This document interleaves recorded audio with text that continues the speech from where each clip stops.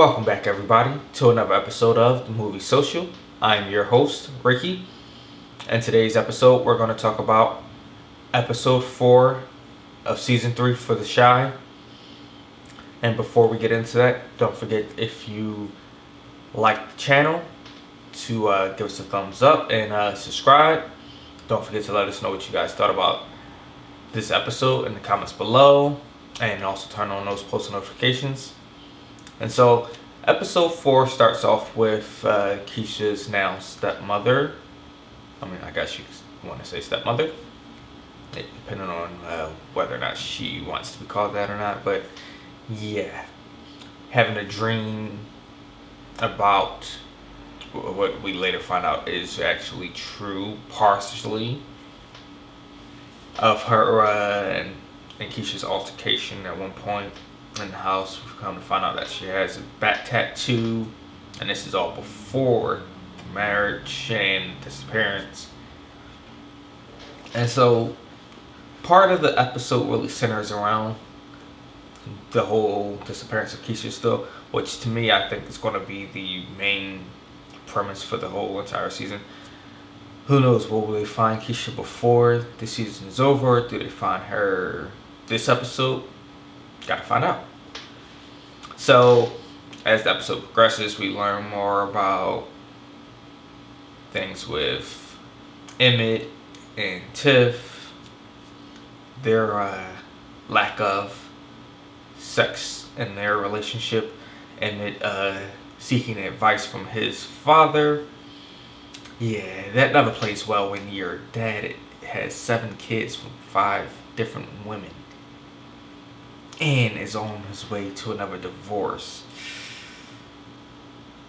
Yeah, that would never play well. In this episode, we didn't actually see any of Lala's character at all, which, in a way, never know. Could be good, could be bad. Gotta wait to see how that plays out as well. Emmett's food business didn't really get talked about too much in this episode. Nothing really happened with that in this episode. They kind of condensed it down to just a few of the main characters this one, which in a way I think is kind of good, because you don't have to deal with a whole lot of this person, that person, and back and forth, and where it can get confusing for some. We didn't see Jake's older brother at all in this one, which I'm a little surprised, because I thought they would have been trying to push that one a bit more. But we did get to see the fact that Douda has a wife, or possibly, maybe not a real wife, but maybe paid wife. You never know.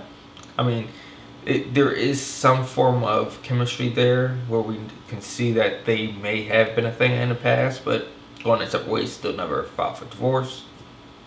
But it plays into his campaign very well. We got to see a little bit more of the side of Douda, of why he really wanted to adopt Jake. At least that's the front he's putting on at this moment. We don't know. And we also got to look into a little bit further into the Keisha kidnapping situation, where they follow a lead finally, hoping to find some closure. Turns out they do find a female's body at the beach. Just looks similar to Keisha's, but turns out it wasn't hers. Thankfully that they figured out that about the tattoo wasn't a tattoo on her back, not Keisha. So yeah, this episode wasn't like the first 3 episodes. It was a lot less condensed and a little bit more of a building more of a backstory into this season, hopefully. We did, however, get to see the opposing candidate here. We have to wait to see how that plays out. Then we do see paying off some money to the church, possibly for the votes. Don't know. Gotta wait to see what that was all about. But this season it's shaping out to be an okay season. Granted, a lot of people are upset about how the fact that so many characters either were killed off or are no longer on the show this season. I mean, it happens with almost every single TV series, almost. So, you gotta just keep going with it. Now, yes, the time issue is still a factor to me. We still don't know what happened with the whole case with Douda, all that. How did it go from him possibly being charged with a lot of crimes, including murder, to now running for mayor? How much time has passed in there? Are we going to get that backstory, or are we not?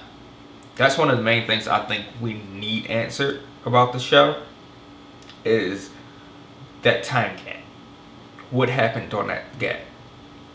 Now, they do little flashbacks per se, but it's not enough at this moment. We're episode 4. You would have thought by now some more would have came about, but who knows? Maybe we'll find out later on down the line. But overall, this episode was okay. It was more mellow. I enjoyed it though. What did you guys think about it? Thanks for watching. Till next time.